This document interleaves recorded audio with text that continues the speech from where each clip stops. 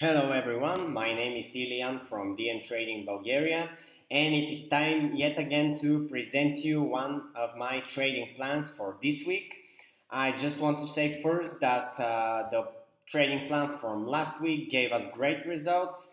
We are going to talk a little bit about it tomorrow in the weekly recap, so don't miss it out. I'll also say a few words regarding my future predictions on that plan and what else can we get from it.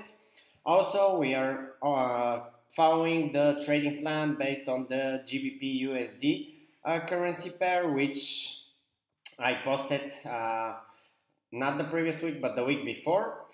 And this will be my new trading plan. As usual, we are going to cover three different time frames, and you can take positions wherever you feel most comfortable.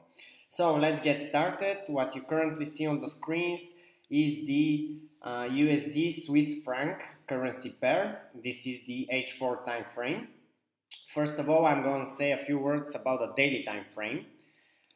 Let me just go to that. Okay, so you can see where the price currently is, and you can see what a huge move it made so far.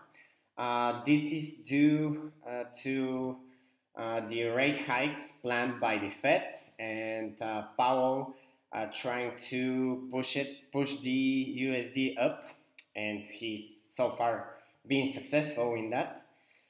At this point, there are a few opportunities here I believe we can see. Either the price will continue further up, reaching to that daily resistance area here. You can see how the price behaved there so far. We had a few bounces from that area. Or it will drop down into a correction, which I assume will reach at least this daily support area. Again, you can see how the price behaved there before this area was broken. So basically we had a range before between those two areas. You can see how strong the daily resistance area is. If we go back, you can see here also we had a huge bounce, and also this level acted both as a resistance and support. So what are my predictions here? I'll either look for a buy scenario or a sell scenario depending on what happens right here where the price is now. If we go to the 4-hour time frame, you can see that currently the price is ranging, or it's forming a square formation, so more like consolidating. If we turn on the Bollinger Bands, you can see how the squeeze is already there from the Bollinger Bands, and usually those type of squeezes, when broken, lead to a new trend, either up or down. So that's a great opportunity for us here to wait for this squeeze to be broken, either it's a ceiling, if I may say so, or it's a bottom, and react accordingly. I've drawn sort of a triangle here. As you can see, it covers the bottoms, including the whips of the candles here and here, and it also covers the tops, including the whips. So for me here, there are a few chances. Either we'll see a break of the top of this sort of a square formation and a continuation of the uptrend up to here, or we'll see a reversal here, a break of the bottom, and a downtrend all the way to the daily support area.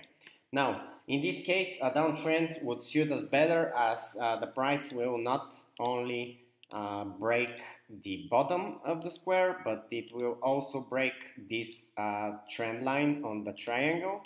So that would be a great opportunity for a double signal confirmation. And also the area here is a lot bigger. We are due to a correction already, as you saw on the daily time frame. We had a huge uptrend for the past week or so. So I believe a downtrend from here is highly possible. Although I'm preparing for both scenarios, so if we see basically a break of the top of this square formation and also a break of this triangle, there is a high chance the price will reach this daily resistance area. Now, I just want to say that you should keep in mind that here the area is a lot smaller and the uptrend is kind of old. So if you look for an entry here, you should look for it on lower time frames and also monitor your trade and manage it on lower time frames, as a reversal might occur even before the price reaching this daily resistance. Now if we go to the H1, you can see this. I'll turn on the Bollingers. You can see how the price is behaving so far here. The H1 is a good time frame to enter on this trading plan, as it is a short-term trading plan, so I would either wait for a break of this line, and as you can see here, the top of the squeeze of the square formation is already broken.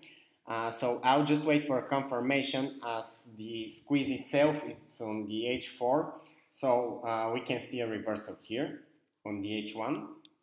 But if we see a break of this line on the H1, you can safely enter into a buy trade up to somewhere in this area. If we see a reversal again on the H1, you can enter if a break occurs down here somewhere. It would be good if one candle breaks both the triangle line and the square formation bottom. This is it regarding this plan. Of course, even if we look for a buy trade here, we are gonna close our position when the price reaches this resistance area, as this is a very strong area, and from there we'll look probably for sell trades all the way to that daily support back here. So we might have an opportunity for a huge trade in the next few weeks, but in the meantime we can make some money from short-term trading. That would be all regarding this plan. As I said, we keep following our old trading plans. You'll see a recap for the trading plan I shared with you last week, so expect that tomorrow from me. And of course, if you haven't joined our Telegram channel where we share our live signals, also we share them on Twitter, and we'll see you there. Our team wishes you a great and most importantly profitable week. Thank you.